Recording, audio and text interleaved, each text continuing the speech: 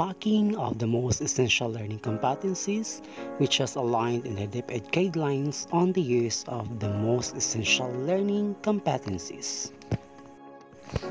Essential learning competencies are defined as what the students need, considered indispensable in the teaching learning process, to building skills equip learners for subsequent grade levels and subsequently for lifelong learning.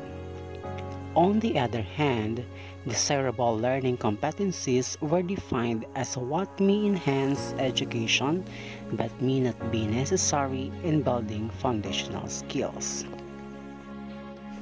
Parts of the process was deciding whether a learning competency is to be retained, merged, dropped, or refreshed.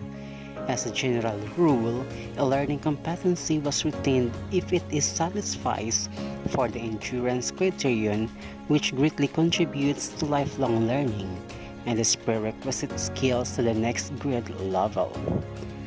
This spiral progression will apply in the selection of the said competency. Two or more learning competencies are merged or clustered into one comprehensive learning competency if they have the same objective or learning intention, and a significant number of learning competencies were dropped or removed due to the following reasons. 1. If they are too specific and the articulation is similar to that of a learning objective. Another, if they are deemed appropriate to be introduced in an earlier quarter or grade level, or moved to a later quarter or grade level. Next, if they are recurring and are subsumed in another learning competency. And finally, certain competencies were refreshed to be more concise.